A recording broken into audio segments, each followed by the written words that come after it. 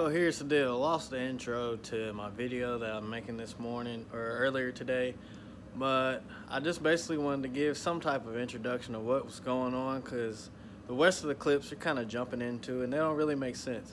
So I just wanted to explain that we're doing an install video on my SS1 Elite. We're actually doing a lower and upper front grill install, and it's not a how-to guide or how we're gonna get it done or how it's gonna go into the car. It's more of just a before and after clip, me working on my car, more of a time-lapse type thing.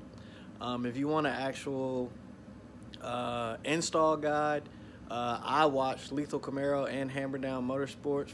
Their install guides were actually pretty spot on, and it's actually kind of good that I'm doing this now after I've already done the install.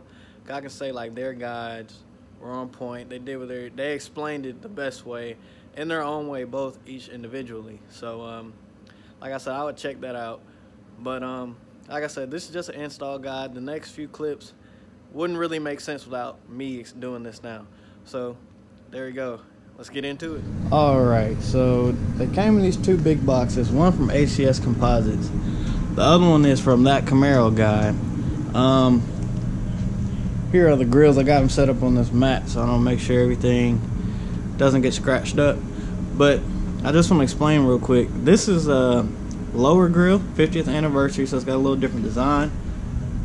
I threw a 1LE badge on it to make mine a little different, because it's not just the SS. That's how I feel about them. But anyway, this is a official GM product, so this one should fit pretty good. Shouldn't have any problems with this. This is the upper grill, Flowtie, but this is for a ZL1 1LE. It's from ACS Composites. This one's from ACS Composites, and like I said, it's the ZL1 1LE design.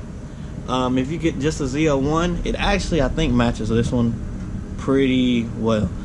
The ZL1 1LE has a little bit different design. I wanted to make mine a little bit different, but as you can see, they don't match up. But the reason I wanted to point this out is because this is the ACS Composite and it's designed for an SS. Nobody's really 100% sure if a GM ZL1 1LE upper grill will fit. I know Fast Tech Performance was testing it out, but ACS kind of pushed this out quicker, so I went ahead and grabbed it. We're gonna see if this fits the way it should. Like I said, this is a true aftermarket part. This is OEM GM.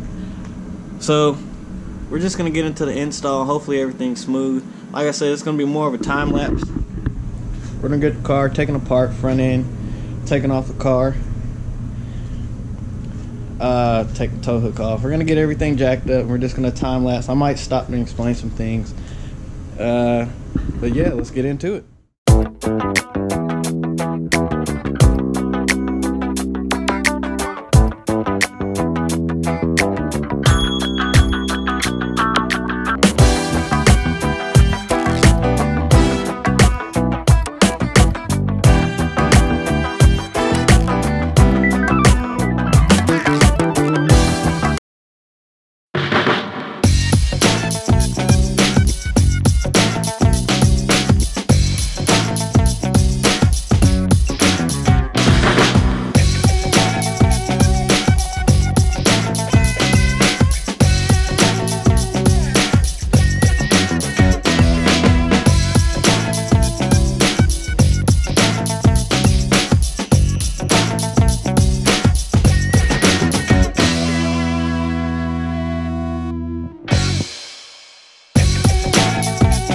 So had to cut the video short, or cut some of it out, because it's having some technical difficulties and I just didn't want to waste camera time, waste camera battery, just filming nothing pretty much. Like I said, if you want to see how it's installed, you can just look it up, Lethal Camaro or Hammer Down Motorsports. But anyway, here we go, we got it on now.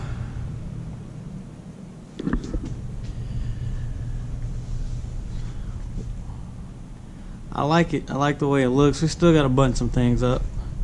Still got to put everything on, tested the lights. Everything works now.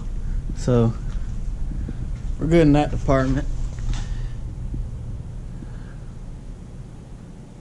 Man, I love that. But I just wanted to show you that we got it back on. We're still getting it together.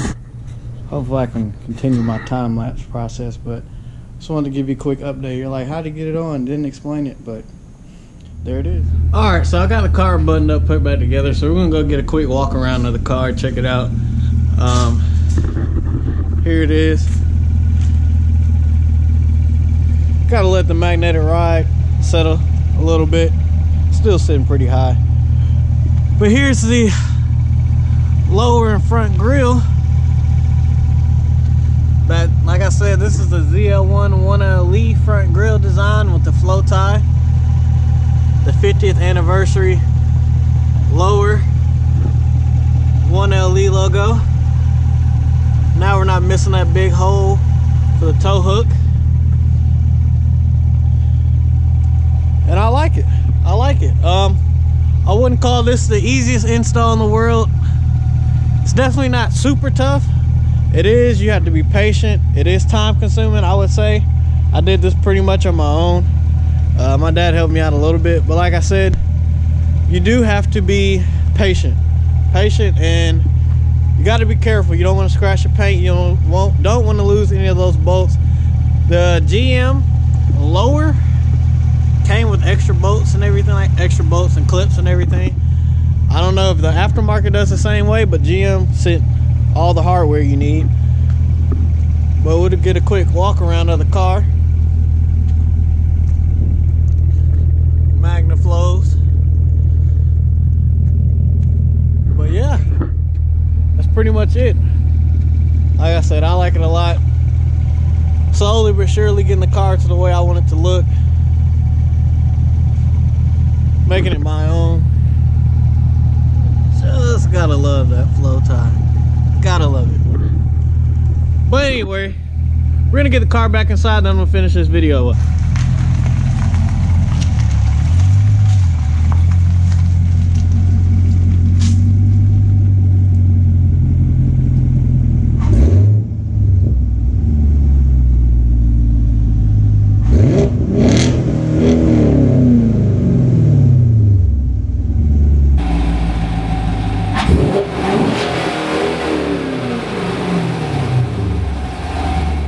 So, got the car in the garage. I just wanted to tell everyone thanks for watching. If you like this video, like it, comment, share, tell me what you did like, tell me what you didn't like. Subscribe to the channel, help me build my channel. I got more content coming. Going to Attitude Street Cars. Sometime this week we're gonna get some dyno videos, some stuff they got going on up there. And more of the car, the truck, my dad's truck, all that good stuff. So if you like this, just make sure you subscribe so you can continue to tag along as we keep going and building this channel. I appreciate you for watching. Everyone have a good day.